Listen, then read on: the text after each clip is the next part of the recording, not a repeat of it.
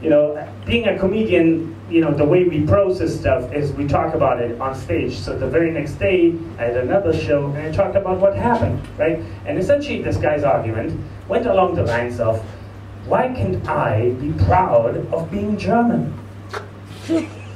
History? And I was telling the story, and when I got to the part of why can't I be proud of being German, this guy in the back loudly yelled out, beer! Which, given the context of what I was discussing, makes it an interesting choice, wouldn't you say? Right?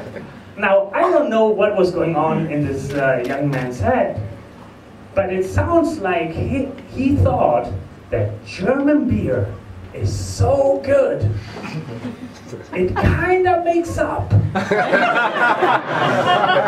the Holocaust.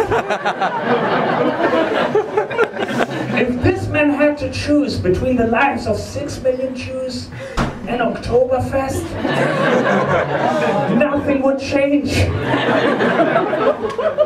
But yeah, this is the burden, right, of being German. We fucked up, and to be fair, you know, we were the worst, by far, absolutely, no debate about it. But no other nation on earth gets as much shit as the Germans for what they did in World War II to this day, right?